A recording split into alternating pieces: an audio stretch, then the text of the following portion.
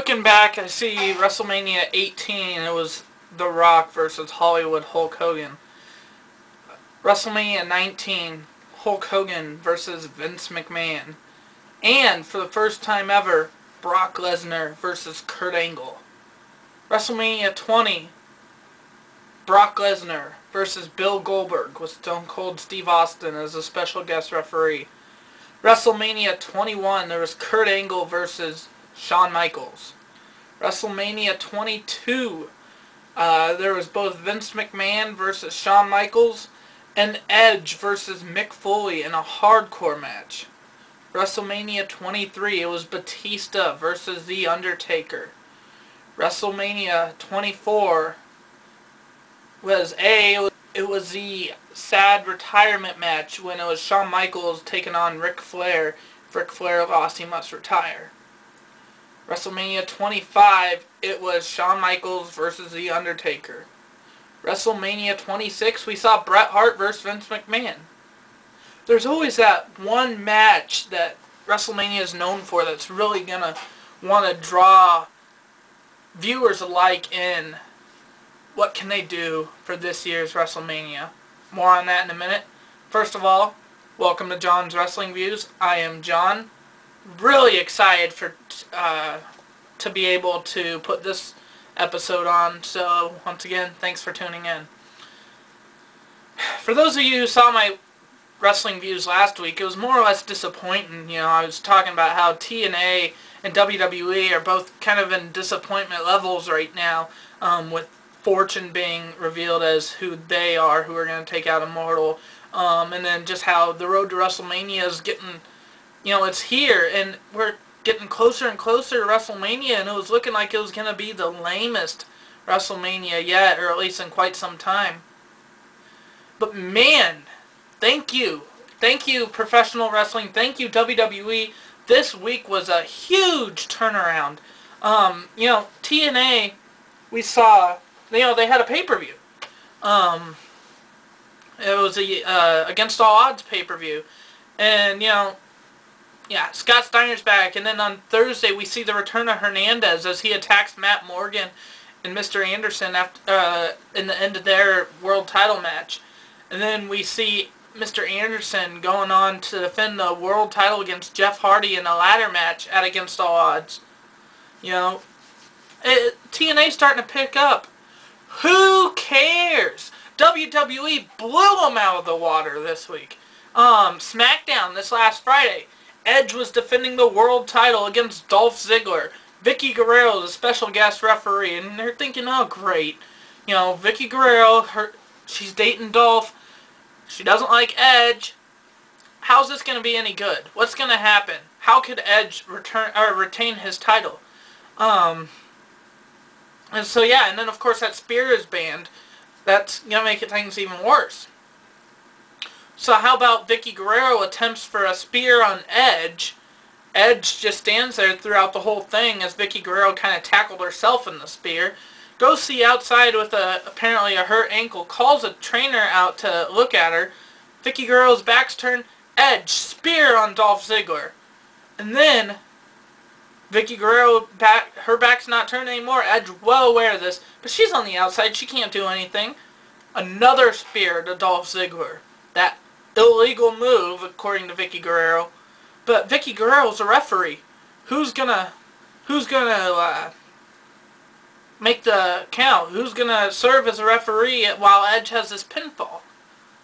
Well, you know, as a Packers fan, it was already great enough seeing John Cena lead the Milwaukee crowd in a "Go Pack Go" chant the Monday prior to this on Raw.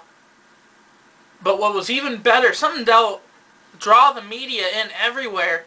How about Clay Matthews from the Green Bay Packers coming out with the referee shirt and his replica world title on his shoulder, coming in, counting a 3 count for Edge. Edge retains, and you know, it's so great. If you're a Packers fan and a wrestling fan, you had to have loved this last week on Raw. Not even just in wrestling, but look at the Super Bowl. Aaron Rodgers led his team to victory, and as an award, you know, you get the Super Bowl ring. But Aaron Rodgers got a world title belt too. So then you bring a bunch of the Packers to SmackDown on Friday, and all of them are holding replica world title belts. It's fun to watch. And luckily for me, I am a Packers fan, so it worked out. Friday was good. Monday. Who is going to be the host of WrestleMania is a question everybody's been asking.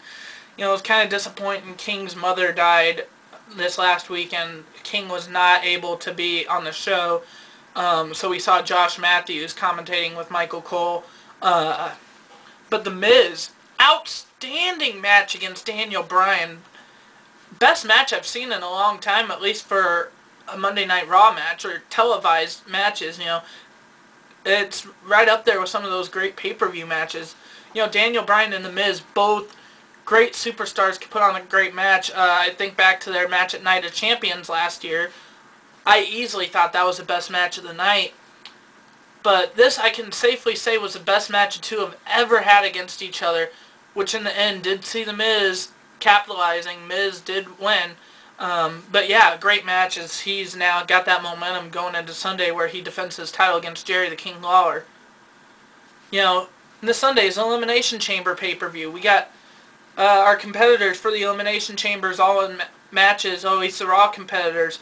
Yeah, you know, Elimination Chamber pay-per-view implications throughout the whole show. John Morrison, we're starting to see more of a rise with him. Looks like maybe some sort of rivalry with CM Punk after he sprayed him in the eyes last week on Raw.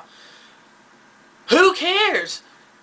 Well, any wrestling fan would, but the one thing that we were all wondering is who was going to be the host of WrestleMania. As Vince McMahon promised last week, he was going to have it revealed to us for the following week's episode of Raw. The lights go out. The lightning bolts start on the screen. Now, I have to give a shout out here. Right after the Randy Orton-Sheamus match, which was the main event match, so to speak, I get a text message from Trent Guerin saying, my guess is it's The Rock who's going to host WrestleMania. Well, there was an electrifying entrance Monday night.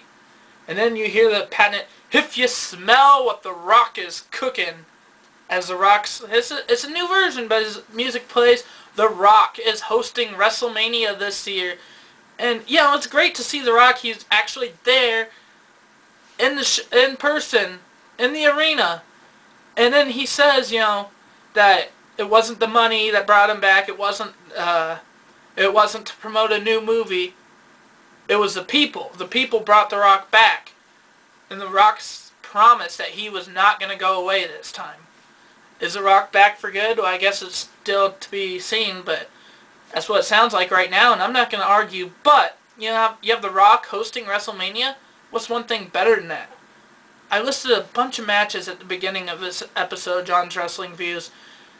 What's going to put WrestleMania 27 on the map? Well, The Rock made a challenge, or what it sounds like anyway. How about The Rock versus John Cena?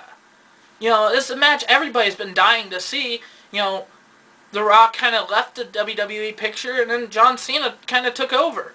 John Cena, like I've said before, is today's version of how The Rock was in the Attitude Era.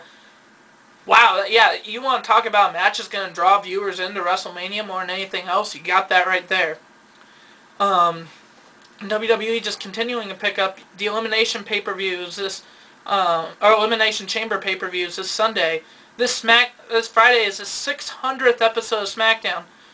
Vicky Guerrero says that Edge has lost the world title because of using that spear. So apparently Dolph Ziggler is going to be getting the title, and apparently Edge was the one who attacked Teddy Long, according to Vicky Guerrero, so he's going to get fired. What's going on there? But we have 2 Elimination Chamber matches this Sunday. So on Friday, we're going to have all 12 of those competitors in a 12-man tag. Edge, Randy Orton, John Cena, John Morrison, R-Truth, and Rey Mysterio taking on Dolph Ziggler, Drew McIntyre, Wade Barrett, Kane, King Sheamus, and CM Punk. It's going to be great. Expect chaos to break out throughout that match, though. It's just because they're partners in your match. It's every man for themselves on Sunday. So it's going to be good, and it's going to be wild. As far as Sunday's concerned, not sure. I'm thinking Edge will win SmackDown's Elimination Chamber match. It just makes most sense to have Edge and Del Rio at WrestleMania. Maybe Kofi Kingston might still have a shot in being in the match. I don't know. Maybe we'll see the return of Christian somehow peek its way through this rivalry as WrestleMania is getting closer. But I think Edge makes the most sense of those six to be facing Del Rio at WrestleMania. Well, if it's going to be The Rock versus John Cena at WrestleMania, I don't really think we'll see John Cena win the Elimination Chamber match, especially because it's not for the world title. I'm also thinking we're going to see Randy Orton take on CM Punk at WrestleMania now. So there's three of the competitors right there. There's still talk, and I'm still hoping for a return of Triple H. He's kind of taken on a promotion in the company. He's more of an executive role now, but he can't let his fans down, not this time of year. We gotta see his return. Potentially he'll be against Sheamus, as Sheamus was the guy who supposedly took him out, who injured him for all this time. Which leaves Morrison and Truth. John Morrison's on the roll of his life right now. I can really see that for the WWE Championship come WrestleMania, it's going to be The Miz defending against John Morrison. That's my thoughts right now. Of course, King's mother just passed away. Maybe they want to support him. Maybe, Rey Mysterio won the world title at WrestleMania 22 because, and a lot of people will argue that was only because Eddie Guerrero just died recently before that. So yeah, maybe we'll see the King win the title on Sunday, but I'm still leaning more towards now, I guess, The Miz and Morrison. And they've proved before they can have an outstanding match. But that Sunday, Monday, we are promised, it was revealed to us through the same commercial, it will be the return of The Undertaker. One would assume that he's going to have some sort of rivalry with Wade Barrett. Big Show's kind of been taking on Jackson. I'm hoping that the two of them face at the Elimination Chamber pay-per-view, as I think that would actually be a great match for two big men. But this Monday is the return of The Undertaker, as a promo did actually show The Undertaker's face. Always enough to know that it's him. There's still the potential of Sting signing with the company, at least for WrestleMania. And of course for the Hall of Fame ceremony. These weeks are picking up and it's getting better and better. Honestly, I'm really happy with this. But, we gotta keep tuning in. And like I said before, if you can't tune in to Monday or Friday or even Thursday with TNA, you can always tune in to here, and I'll be here giving you the latest scoop and reviews. But that's a wrap for this one. Once again, I'm John. Thanks for tuning in. Have a good one.